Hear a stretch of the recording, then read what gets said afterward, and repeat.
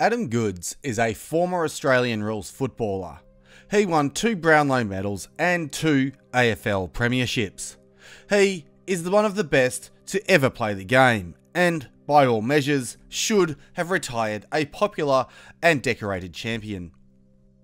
However, rather than go quietly into the night and leave on good terms, Mr. Goodes did what far too many people have done in the modern world.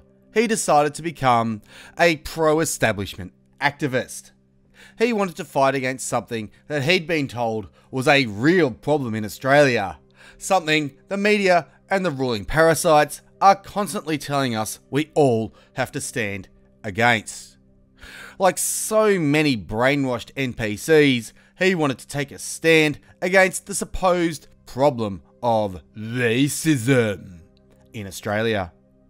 He did ads, made speeches, and all the usual things you'd associate with a brainless NPC taking a stand against a fake problem made up by the anti-white establishment for the sole purpose of dividing us against each other and silencing those of European ancestry.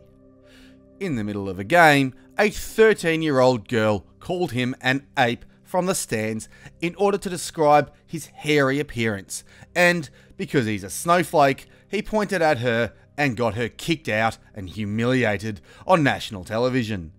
He claimed it was somehow ray to describe a person accurately. All human beings are apes, after all.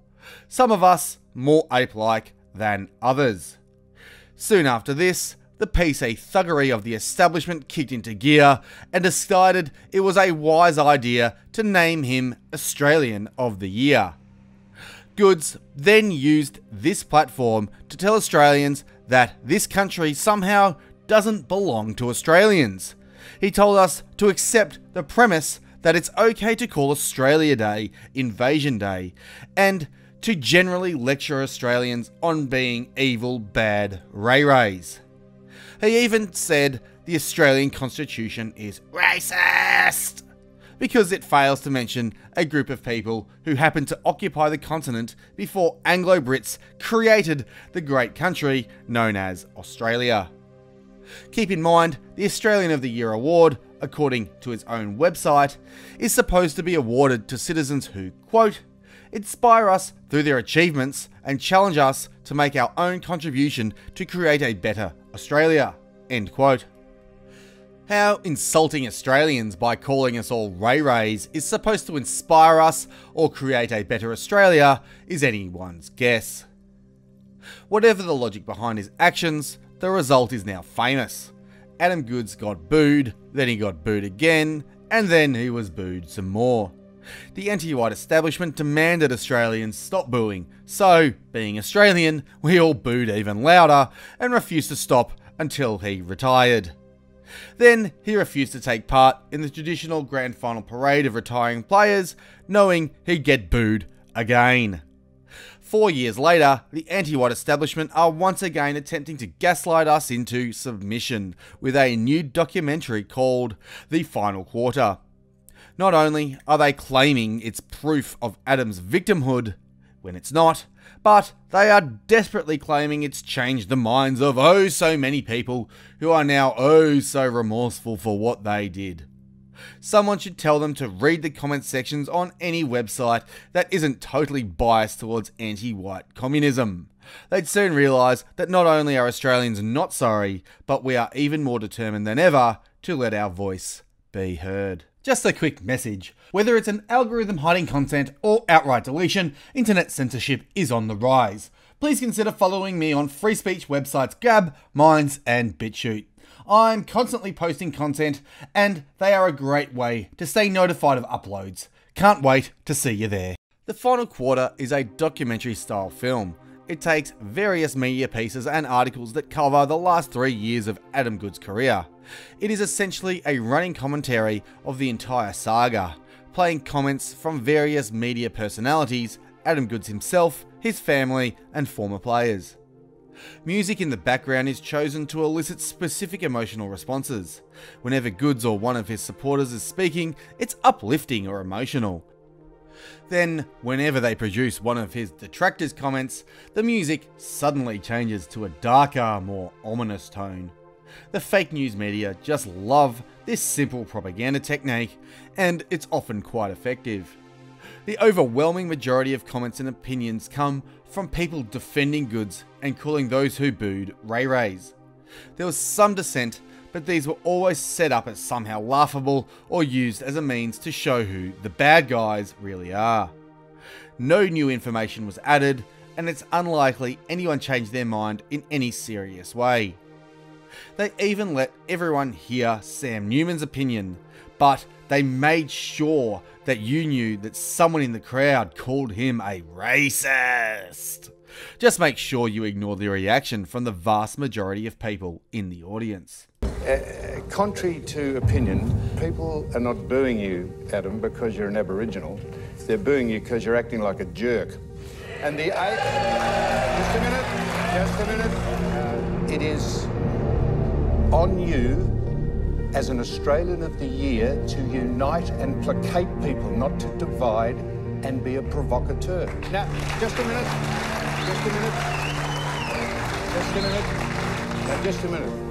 So, if you, and this man said I'm a racist. So we then get to St Kilda, who are thinking of having a gay pride game. This is just using the competition again as some political agenda. Why don't we have a boat people day next week? Or what about we have a transgender round and we'll get Caitlyn Jenner to sing at the grand final? Now, I am waiting. I am a white Anglo-Saxon male Protestant heterosexual. I'm waiting for my day to come, and when it does... Sam Newman is correct in his assessment, and it's not hard to see why the footy show silenced him and thus destroyed itself soon after. Adam Goodes got booed because of his own actions. There's more to it, but that's it in a nutshell. Did you notice how focused they were on the one man in the audience who called him a ray-ray? This is the perfect illustration of the current clown world paradigm. You see, the audience actually cheered for Newman. The audience, aka the people, indicated that they in fact share his views. One lone individual then cries ray-ray, and it's given special significance. The media play this game all the time. They focus on a very small but loud minority while ignoring the fact that their views are strongly opposed by the vast majority of people. The idea is to give you, the viewer, the impression that so-called racism is bad and that only bad people will ever have views the establishment consider ray-ray. Which brings us to an important point.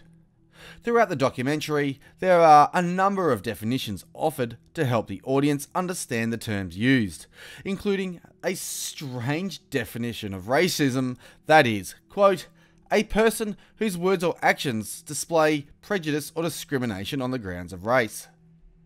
Ignoring the fact that the term racism is nothing more than a tool to silence people of European ancestry and is an anti-white racial slur, this is a strange definition because the word discriminate literally means to choose.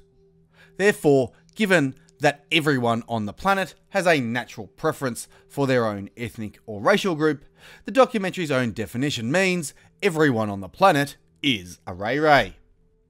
Not only that, but throughout the documentary, there are repeated clips of Goodes mentioning how proud he is of his Aboriginal heritage. What it predictably fails to focus on is the fact that he is also half Scottish.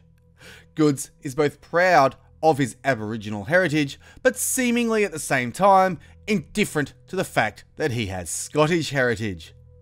William Wallace and Robert the Bruce, they are nobodies apparently. This is clearly Adam Goodes making a choice or discriminating based on his own race. Therefore, by the documentary's own definition, he is a ray-ray racist against himself. Which brings us to one of the most important things to note throughout the piece of dishonest and manipulative propaganda. You see, The anti-white establishment were desperate to accuse those booing Goods of doing so simply because he is Aboriginal, while ignoring his Scottish heritage as mentioned. That means the only reason they attacked the booers is that they are white. In other words, the establishment only care because white people booed a man who identifies as non-white. It doesn't take a high IQ to know what would happen if the races were reversed. If Goods were a proud white man standing up for his people, culture and heritage, and if those booing him were black, the anti-white establishment wouldn't just side with the booers. The anti-white establishment would have joined in the chorus, amplified their voice, and hounded Goods out of public life in shame forever. It is important to point out when people get things right, however, even if the spin they put on the truth is utterly ludicrous.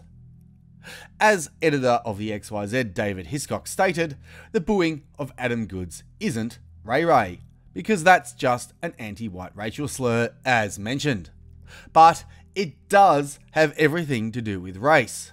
He states, and I quote, "Whether it is a referendum, native title, the national apology, or another referendum and change to the Australian Constitution, Aussies are realising that there is always something symbolic we have to do in order to atone for invented past sins, and we absolutely cannot move on until we have changed the law or said sorry for something. Yet, once this is done, there will always be something else we are made to feel guilty for." This is ultimately why we booed Adam Goods. It wasn't racist, but it had everything to do with race. White, Anglo-Celtic and European Australians are sick of being told we are evil, our country is evil, those who came before us are evil, and that we have to keep giving hand over fist to make up for it. This is why the rebuttals from the civic nationalist establishment are welcome but inadequate.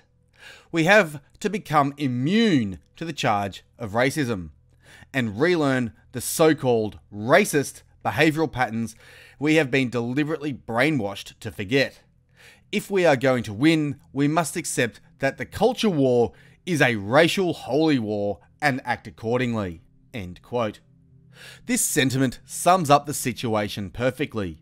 Australians are fed up with the anti-white establishment telling us what we can and can't think, say and do. They told us booing was Ray Ray, they demanded we stop, so we booed even louder and told them to shove off. They've been desperate to rewrite the narrative ever since, and this documentary is their attempt at doing just that. What the establishment didn't realise is that the entire world was waking up to their lies.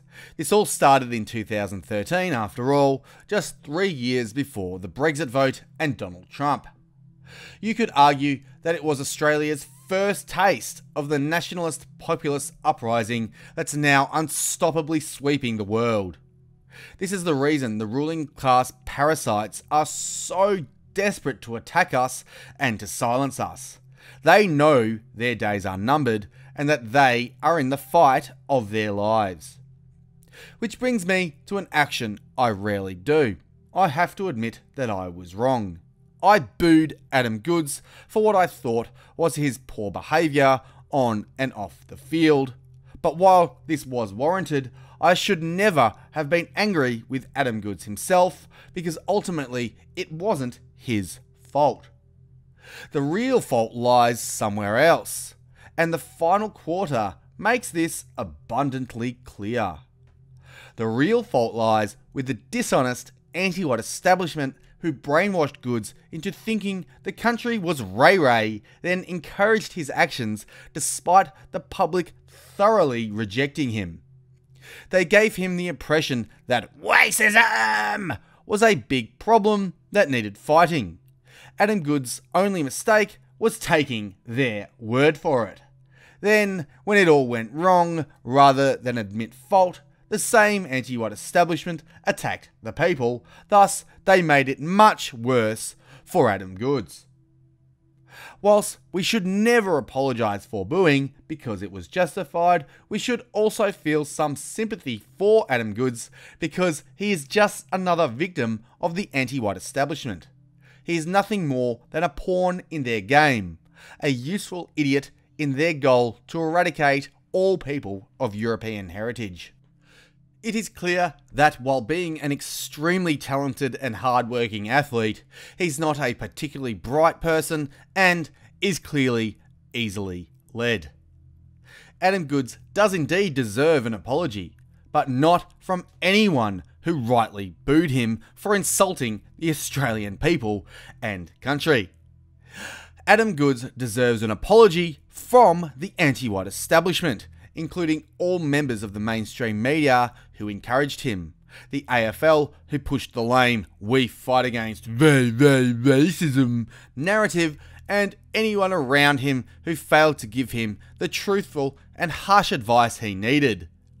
To the globalist anti-white establishment, Adam Goodes is just a tool at their disposal, a weapon against white people wielded to further their goal of world domination.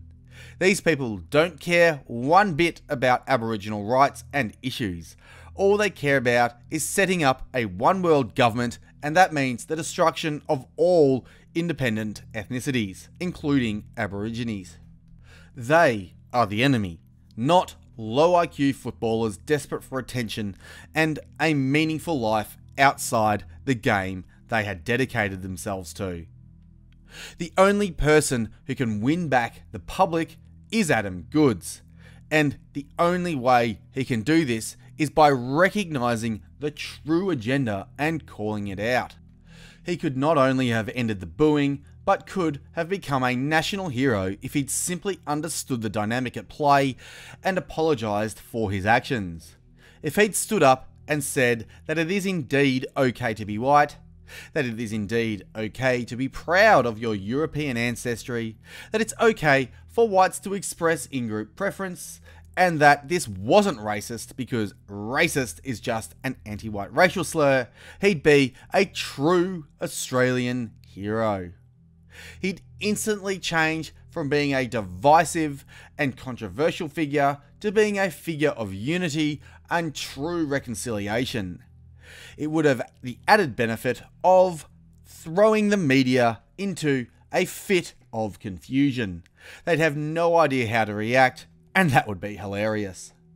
Unfortunately, this is never going to happen, and Adam Goodes will continue to remain a divisive figure in Australian culture, all while Australians continue to wake up to the truth and more of us are speaking out against the anti-white narrative that dominates our culture. The final quarter was little more than an attempted rewriting of history, a way to attack Australians and paint Adam Goodes as the victim of racism, when really he's a victim of the same anti-white establishment that we all are. I hope you enjoyed the video, share the truth around, and I'll see ya when I see ya.